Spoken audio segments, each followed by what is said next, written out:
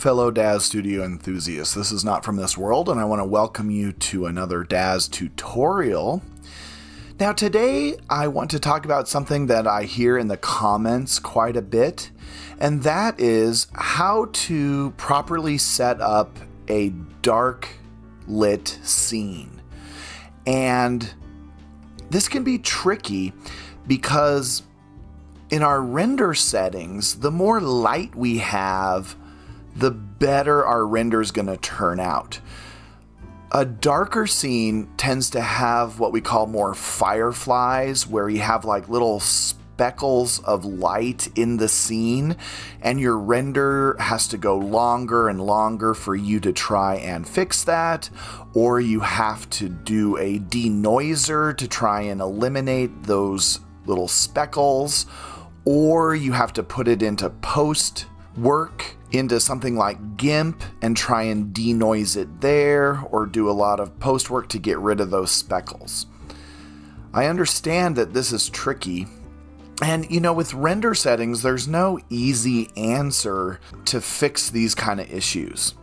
So what I have discovered and what has worked for me with dark scenes is to set up your scene and set up your lighting so that you have the appearance of darkness.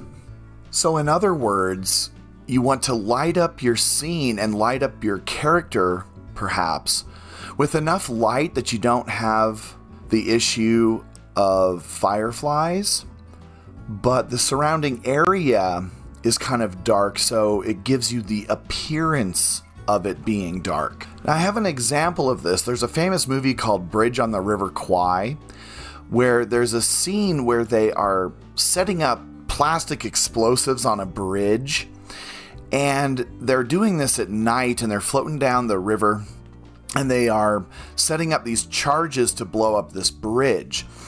And in the movie, it's nice and dark and everything, but they actually filmed that scene in the daytime and then just put a filter on the camera to make it appear as it was moonlight and night. So we're going to kind of follow this idea when we set up a dark scene. So the first thing I'm going to do is I'm going to go to my render settings, and we're going to look at some of the render settings. I'm not going to really change a whole lot. If I scroll all the way up, I'm going to keep my render settings. I always have a max sample that's big, and my time in seconds I just have as a huge number because I don't think this is going to take very long to render. I'm going to keep my render quality down to 1. So I'm going to keep all of the f-stop and all that kind of thing at the default.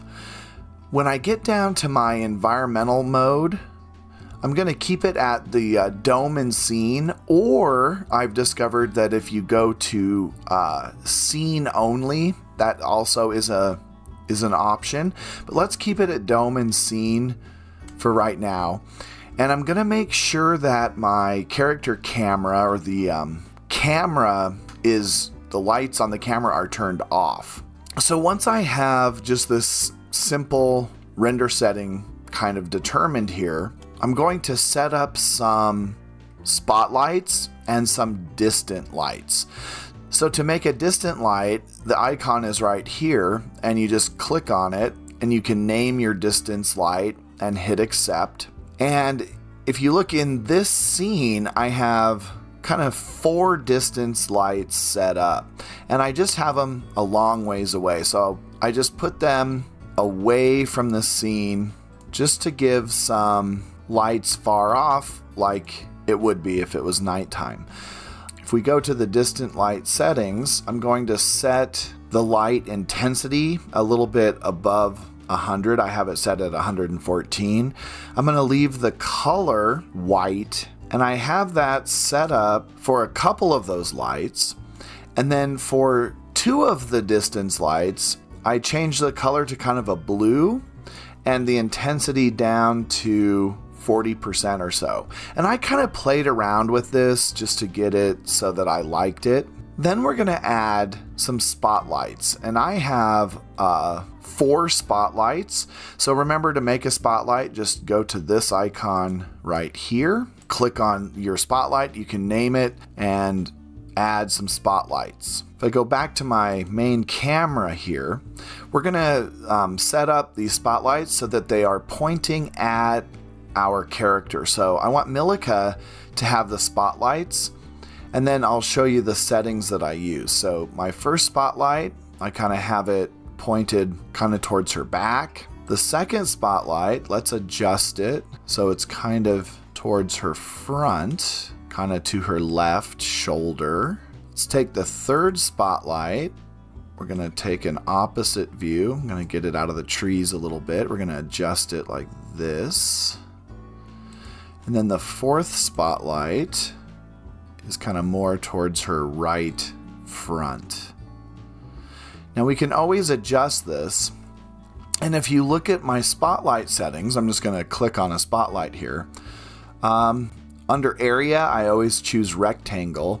And then under the photometrics, I have these set at about 229,000 lumen, and I haven't changed the temperature at all. Okay, so after we get those spotlights set up, let's just look at it under NVIDIA Iray, see if we need to do some adjustments.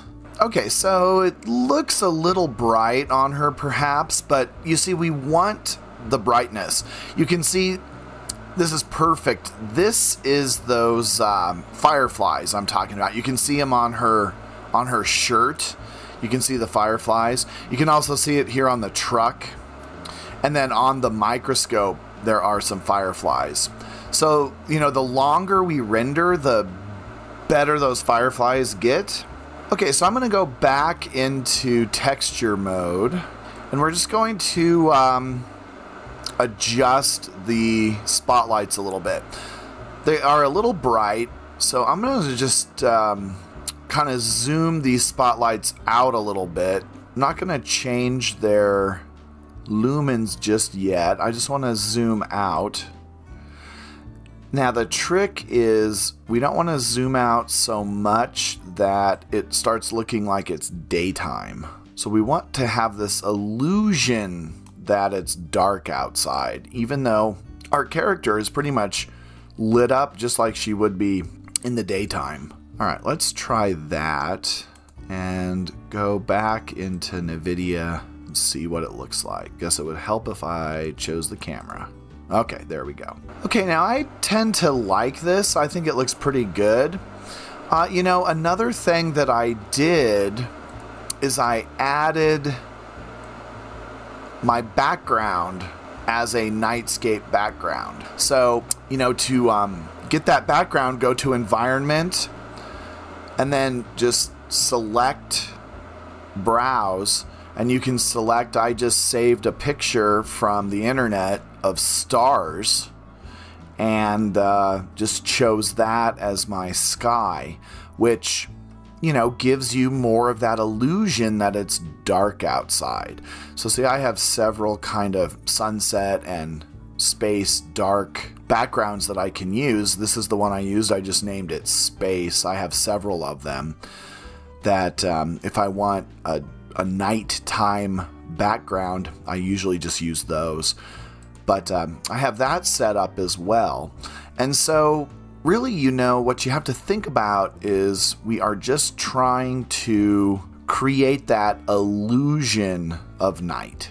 So just to kind of show you the difference here, if I go back to my render settings, I'm going to go down to, remember I had it set at dome and scene. Let's show you what it looks like under the other ones. You have to just kind of play with this.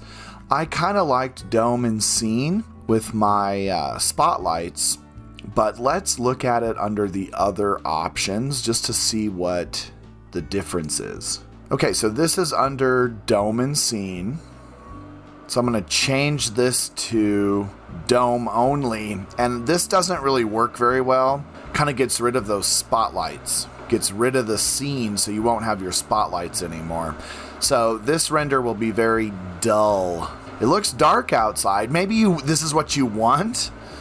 You know, if you want it to look dark, usually you want to highlight your character, so I don't really like this. The sun and sky only is kind of cool. It looks like there's kind of some moon, and you might be able to adjust your lighting so that you can highlight, but this looks kind of cool. It looks dark, kind of looks like the moon is shining, like I said. And then if I do scene only, I get a similar set of lights from the scene and dome. But I'm going to go back to my dome and scene. I kind of like that the best. And then I'm going to get out of iRay preview. And I just need to pose my character because her clothes aren't quite right. And we're going to do a render. Okay, so that helped. You can see her blouse looks much better. I think we're ready to render. So I've got, you know, Milica just kind of out for a country drive, and she's setting up her telescope in the night. So let's give this a render, see what our final product looks like. All right, so here's the render. I still have a little bit of noise. I can see some noise down here in her on her leg, and then there's a little bit of noise in these darker areas where the telescope is, but I could adjust this with my spotlights, maybe focus more in on her body, get rid of those. The background, the noise in the background doesn't matter as much. We're probably focused on our girl here, so I'll probably do a little bit more adjusting, get the lighting a little bit brighter, or move those spotlights closer to her just to make sure that she has the best quality render that I can get, and then I would call it good. Also, if I was going to use this render for something like a comic, I would probably change my background because I don't like these stars that are super bright. They're kind of weird looking. Too bright, so I would probably change those. But other than that, I think I'm well on my way to getting a decent render that looks like it's nighttime. All right, well, I really hope this helped you. Don't forget to like, subscribe, and give me a comment. I'd love to hear how you deal with dark scenes. Do you use the denoiser in Daz? Do you use the denoiser in GIMP or Photoshop? Do you do a lot of post work on these kind of pictures? I tend to try and do everything I can in Daz because I am producing a lot of pictures to make comics, so I don't have the time really to go into a lot of post work, so I try and avoid that. So let me know what you think, and I'd love to hear back from you. All right, until next time, have a wonderful day. We'll see you later.